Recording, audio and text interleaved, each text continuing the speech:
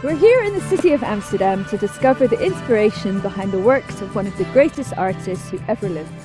So join TV TRICHT as we dive into the short, prolific yet tragic life of Vincent van Gogh.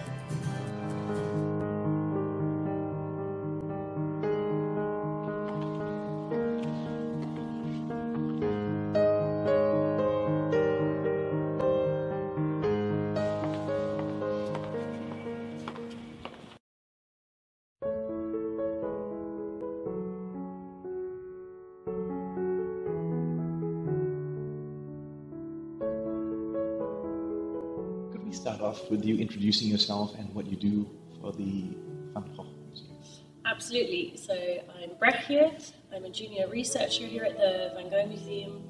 That means I work with two senior Van Gogh experts in researching the life of Vincent van Gogh and his work. So you research the life of Vincent van Gogh? Yes, it's always the life and the work of Vincent van Gogh because both these elements are very important when researching this artist, particularly because we know so much about the life of Vincent van Gogh.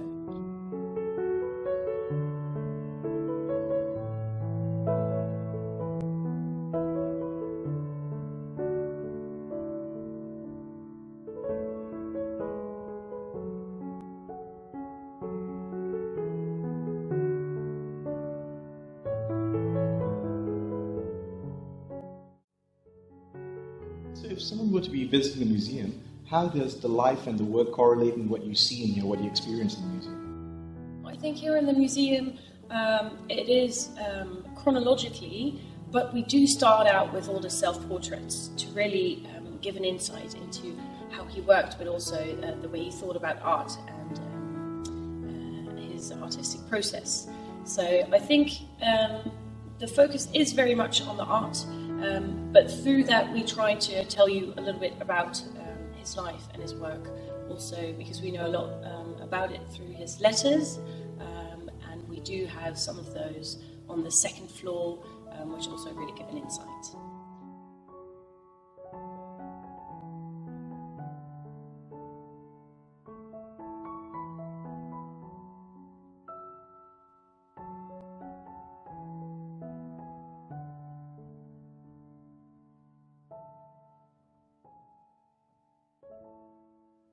A lot of people who come to a museum, especially one of a renowned artist like Vincent van Gogh, are expecting to see art and to witness art.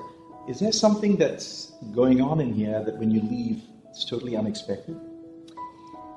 That's a difficult question for me to say, because to answer, because obviously I never leave here like someone would who's visiting for the first time. But I do think Van Gogh is a very particular artist who has the ability to move people. He's very inspiring. His story of starting his career very late at 27 and dying at 37 and still accomplishing so much, even though no one really believed in him apart from a few people like his brother Theo, is very inspiring to a lot of people, especially if you're struggling yourself or doubting something. It can really be an inspiration, I think. As a researcher, Betuwe, is there any particular piece here that kind of reflects the state of mind Vincent was at when he realized that he wasn't being accepted or recognized as an artist? Is there a piece or a series of pieces, a time period which reflects this? I think the Potato Eaters maybe is such a piece in a way, because for Vincent he worked very long on this piece, and for him it was really a pivotal moment in his career where he thought, I'm doing a group portrait and a very important piece. He studied it a lot beforehand, and then the response wasn't as good as he had hoped. So that was a real disappointment for him. But I think the most important thing with Vincent van Gogh is that he kept on going even though other people doubted him or his success wasn't apparent yet in the art market. He just kept on working, and that's the result of it, which we see here every day.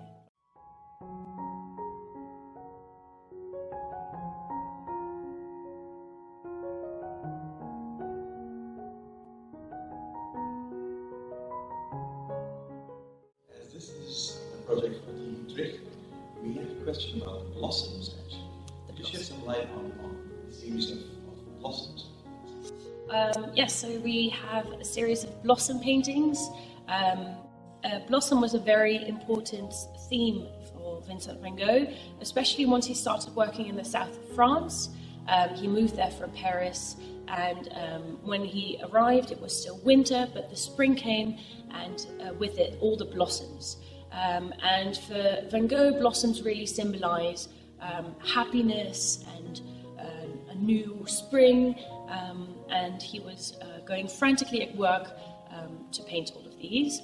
And so he started a series of blossoms, and we have 3 beautiful blossoms in the museum that really also belong together. We know that he meant for those 3 to be shown together. What's the connection? When you say it was meant to be shown together, that was his intention? It was his intention, yes. Is it because he wrote about this? Yes. Okay.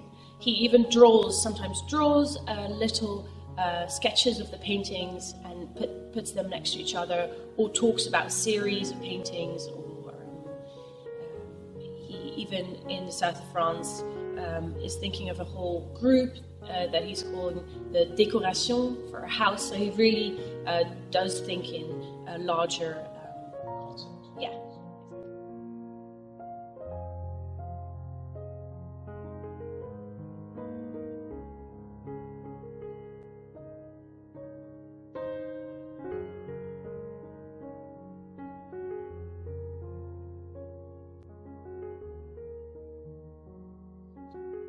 He didn't sell much in his lifetime as an artist, and after he passed away, and that's when his whole effort went into actually trying to salvage all the work that he did and to gaining recognition as an artist. How did that happen actually?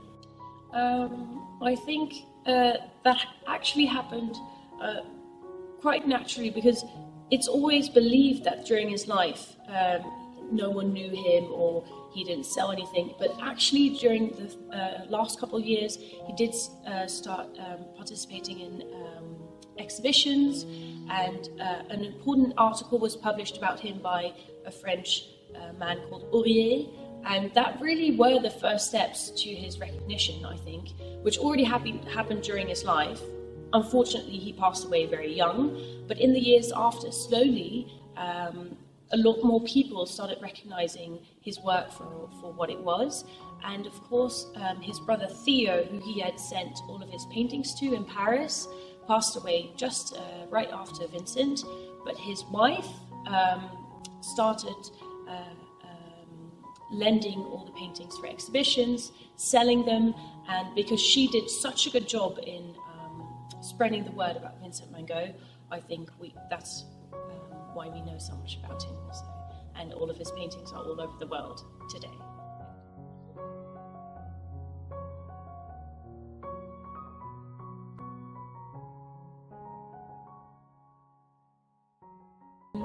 There's a lot left to research actually, especially because there are so many paintings and letters. There's never just one single thing. It's always tied in with many works spread around the world. So I think we are working on a catalogue right now, focusing on the last period in France, studying every painting in detail in the collection. So even that we hadn't really done before. And that includes both technical research and all the materials and the painting technique, but also art historical dating and finding reasons why he painted certain subjects. So there's really still a lot of more research to do. And on the more personal note, before you started working here, was there any aspect of Vincent van Gogh that you were most keen to discover and find out? Yes, so the question we just answered about his reputation and how he became such a success, that's something I was interested in and doing research about before I arrived here at the museum. But I'm focusing on a lot of different things right now, and I'm really enjoying it very much. Okay, any advice to anyone who might be interested in delving into the arts and working in this area? Go and see many exhibitions and museums, guys. I think through really looking at the paintings closely and not in a catalogue, but really seeing them in real life, you can learn a lot more than just from a book. Wonderful. There's so many interesting paintings. I have to say, I do personally really like the French period, as do a lot of people. But that might also be because I have to focus more on my research into the earlier works. Almond Blossom is a family favourite because this is the painting that Van Gogh made for the birth of Theo's son, so his nephew, and that's such an important family piece that he really gave for the birth of the son that I know that the Van Gogh family is still very attached to it.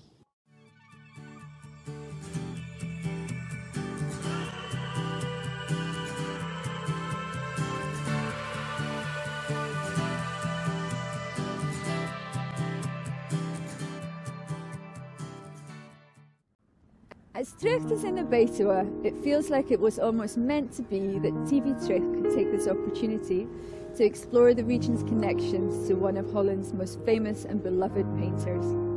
Thank you for joining us on this journey into the life of Vincent van Gogh. On behalf of TV TRICHT, thank you for watching and goodbye. Goodbye.